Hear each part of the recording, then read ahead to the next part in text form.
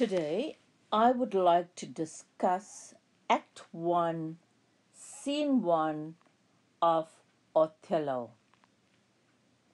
I will give you a detailed analysis of the first part of the text.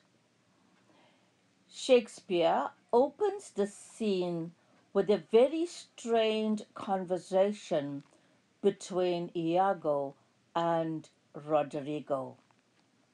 Roderigo is in a very foul mood because Iago took his money.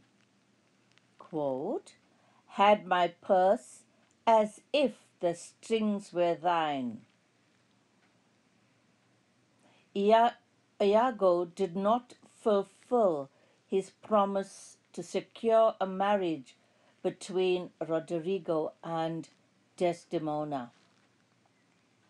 Iago's meticulous use of language to manipulate and wriggle himself out of a precarious situation is quite evident here. Quote, "If ever I did dream of such a matter, abhor me."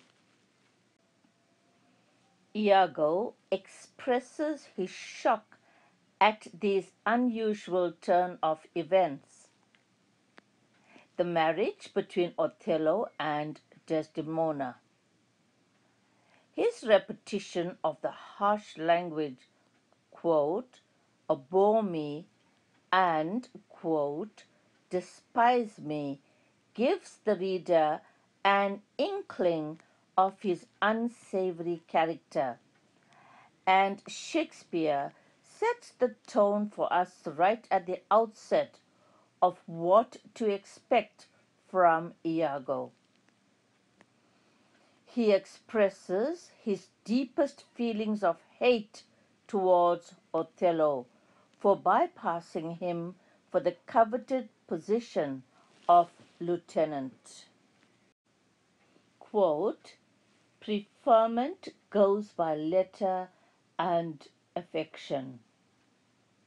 Iago pacifies Roderigo into believing that he does not love Othello. Quote, "Whether I in any just term am affined to love the Moor." Shakespeare creates a clash of private, professional, and political ideals coupled with the themes of deception and jealousy, and Iago as the driving force who reveals his villainy and motive for causing Othello harm.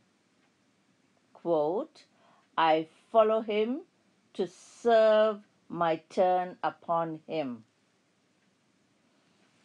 We see the theme of appearance versus reality when Iago says that he merely pretends to be a loyal servant, but in reality he is only thinking about himself to achieve his own goals. Quote, "Not I for love and duty, but seeming so for my peculiar end." Iago despises loyal servants who work hard for their masters, and when they get old are terminated like his master's ass. Quote, "when he is old cashiered." In Act 1, Scene 1, Othello is not mentioned by name, but by the, quote, "Moor" and, quote, "thick lips," which are derogatory, stereotype, typical racist terms and shows a lack of respect for Othello.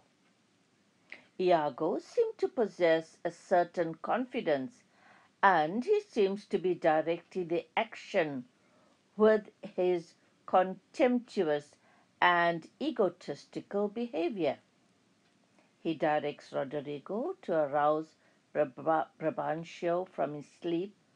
Shakespeare's use of short, snappy sentences, which increases the pace and the urgency of the situation, suggests that Iago is relishing the thought of the mischief that he is about to cause.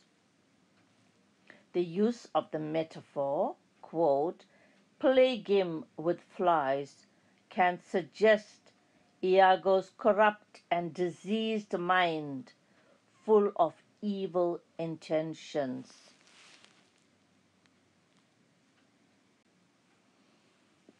Brabantio is furious at being disturbed, and he castigates Roderigo for his behavior. We are confronted with a very indignant and vulgar Iago. His crudeness is shocking when he describes the physical, sexual union between Othello and Desdemona to that of animals. Shakespeare's use of the animal imagery, quote, an old black ram is tapping your white ewe.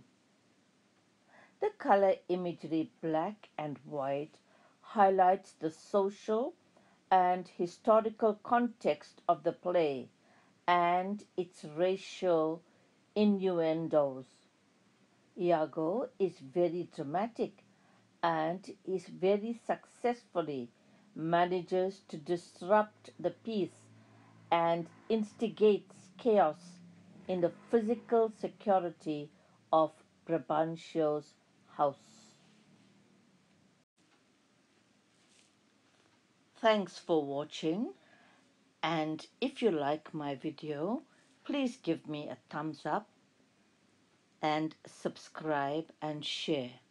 My study guides, Eve's super easy books, have lots of help and exam questions on A Christmas Carol. It's now on Amazon to purchase. Thanks.